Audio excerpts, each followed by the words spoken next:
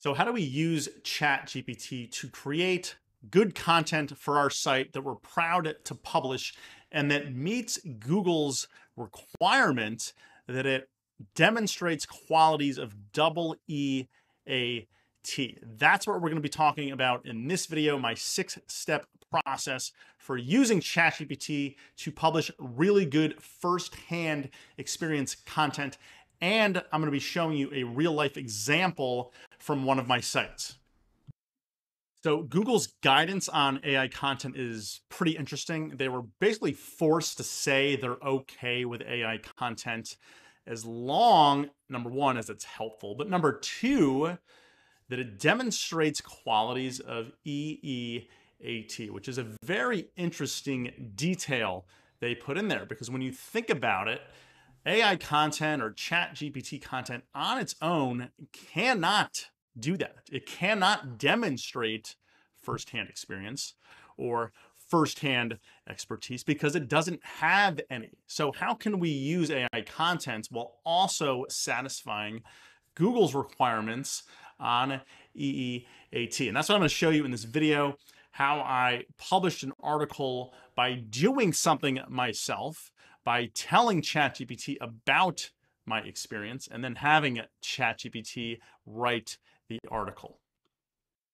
So first, let me just show you the article. I'll leave a link below the video so you can check it out for yourself. So this is on my grilling and barbecue site. So it's how to clean a Weber gas grill, a beginner's guide, okay? And as you can imagine, it's a guide with photos, my own photos of how to thoroughly clean a grill step by step. So I actually did this task on a Saturday morning, and I'm going to talk more about that. And I had ChatGPT come up with the text for the post, right? So you can see it's step by step how to do XYZ. And this is where I think ChatGPT can shine when you work together with it. So this is the post, and I'm going to, again, go over kind of my 6-step process to how I was able to create this article with ChatGPT.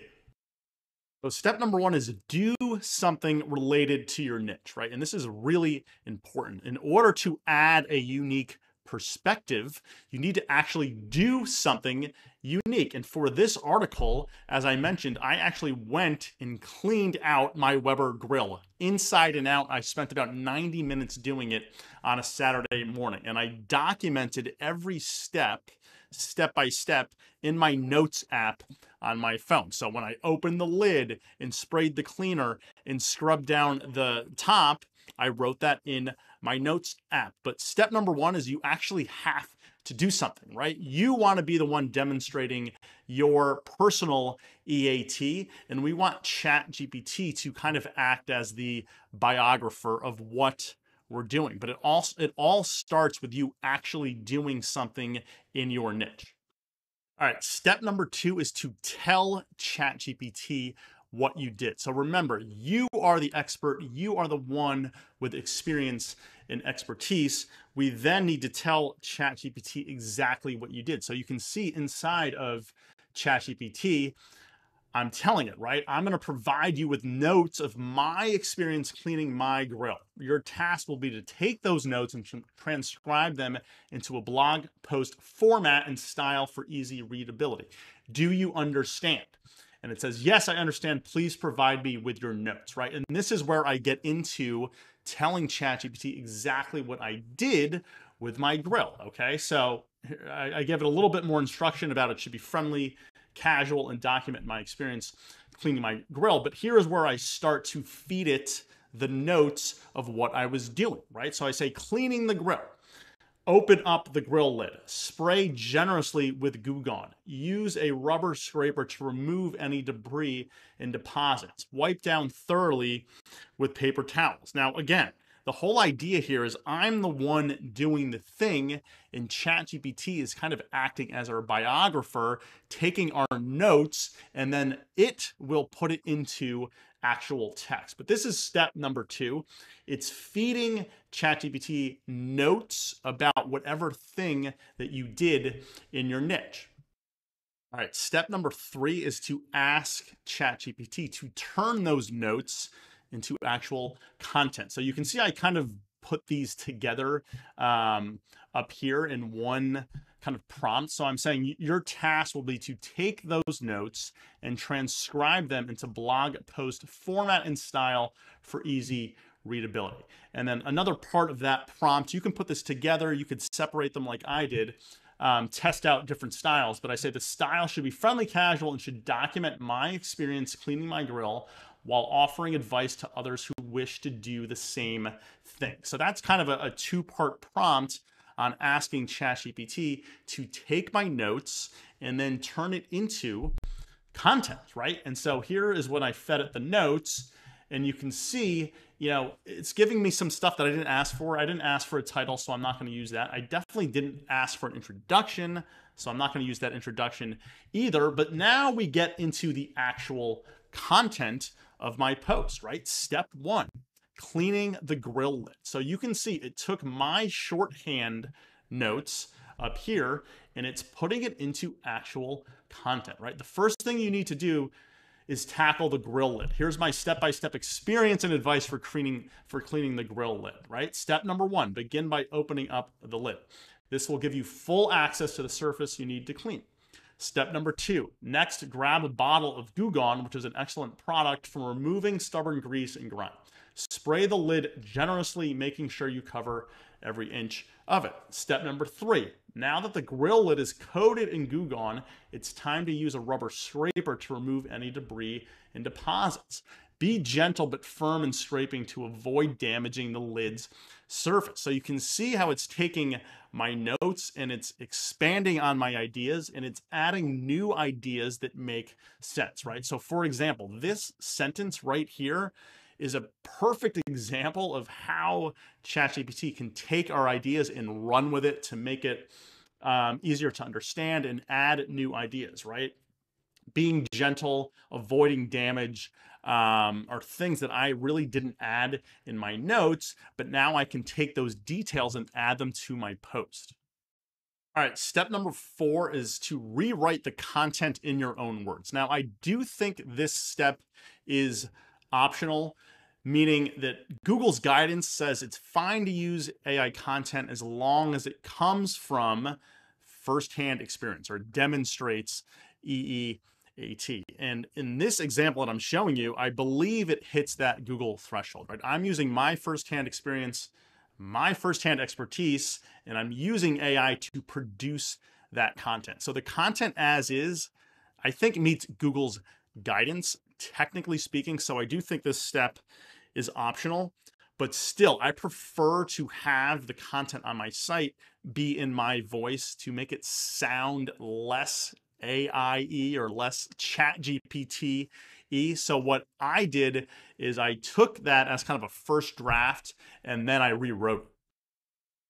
So you can see up here on the published article on my site, step number 1, cleaning the lid. Now notice I have an actual photo of me cleaning the lid, which I'll talk about in a second. And here you can see what I came up with, right? I'm not going to read the whole thing, but open up your lid and spray the inside with some Goo Gone. Use a grill brush and some paper towels to scrape away any buildup in grease. The lid can accumulate non-toxin carbon deposits that you'll want to get rid of so they don't fall into your food. So again, I pretty much completely reworked what ChatGPT gave me, but it made it so much easier producing this content because I already had a body of content to work off of, and I already did the thing. So in order to rewrite this, it took me just a few minutes. So that is the rewriting part. Again, to meet Google's guidelines, I do think this step is optional, but if you want your content to sound like you and not like ChatGPT, I do think this is a good step.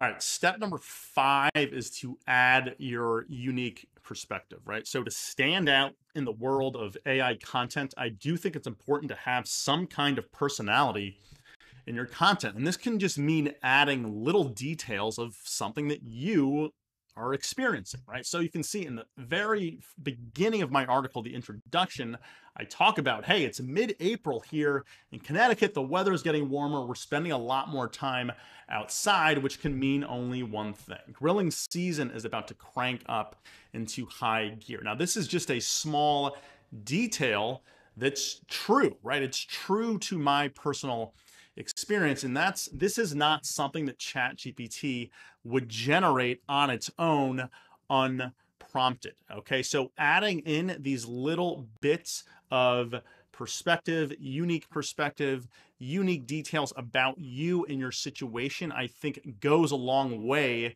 to making this content more relatable. All right, step number 6 is to add custom images. So for any how-to content, when you're doing something and explaining or teaching your audience how to do something, I really do think hands-on custom photos are basically a requirement now with Google.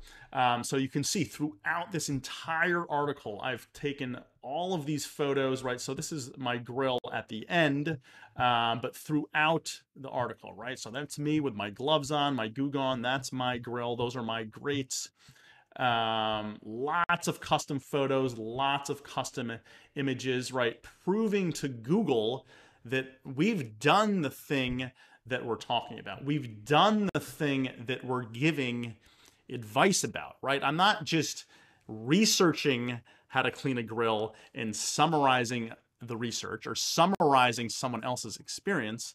I'm living this experience myself, and I'm proving it to Google with all of these custom photos that no one else on the internet has, right? No one else has this exact specific image. And so adding these images where relevant to whatever type of content you're creating, I think is really important and will help you stand out with your content. But that's the last step of my process. Take a look at the blog post itself. I think it came out really well. ChatGPT really helped me speed up the process of creating the written content, and I'm going to continue doing this process with a bunch of other posts on this site, and I'll be keeping track of the progress as well. All right, guys, if you enjoyed this video, hit the like button, subscribe to the channel. I'm going to be republishing or publishing more videos more frequently, unedited, just me talking to the camera and showing my screen. So if you enjoyed this video, let me know in the comments below. So how do we use ChatGPT to publish content on our site that's actually